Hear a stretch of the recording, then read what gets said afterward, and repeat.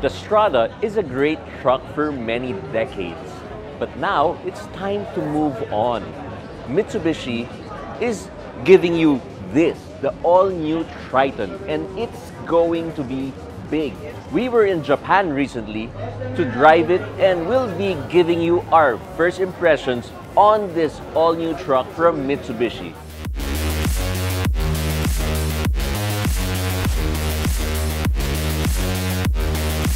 So we're driving the all-new Triton here at their test track in their R&D center in Okazaki, Aichi Prefecture. We got to try out their new pickup on a high-speed course, varying road surfaces, gravel, and an off-road course. We were initially taken on shotgun rides with Mitsubishi's Japanese test drivers through an off-road course that displayed the various capabilities of the new chassis and platform. We got to test some of the new four-wheel drive modes as well. The Super Select 4-wheel drive 2 system now gets 7 modes. That's not exactly a segment first, but Mitsubishi does have more dune and rally experience.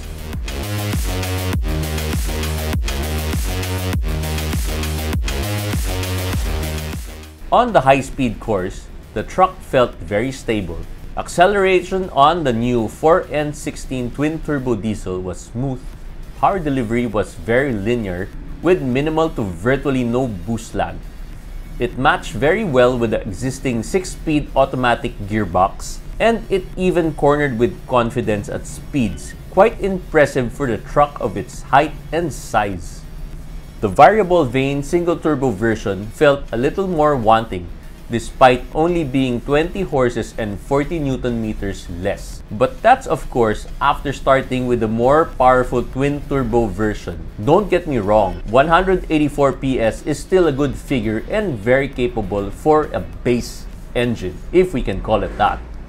On gravel, it gives somewhat a sense of kick on the tail for a bit of excitement, but the AYC in conjunction with the active center differential keeps everything in order. We got to feel the torque on both versions going on an uphill and testing the hill descent control to get back down. One thing to emphasize that their pickup is ready to take on the world. We were taken on another set of rides with Mitsubishi Works team driver Katsuhiko Taguchi through some man-made obstacles to test for body shell rigidity, and eventually going up a 45-degree hill simulation ramp where we also rolled back down with the hill descent control in reverse.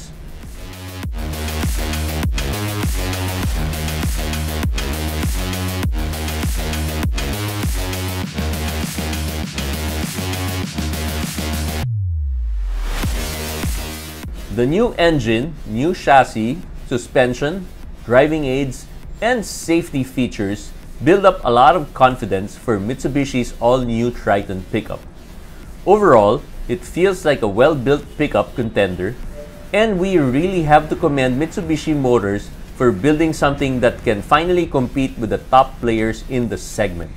We're pretty ramped up with our drive of the all-new Triton, and we can't wait till we drive it here in the Philippines on local road conditions. And Mitsubishi is launching this in late January, so watch out for the all-new Triton here in the Philippines come next year.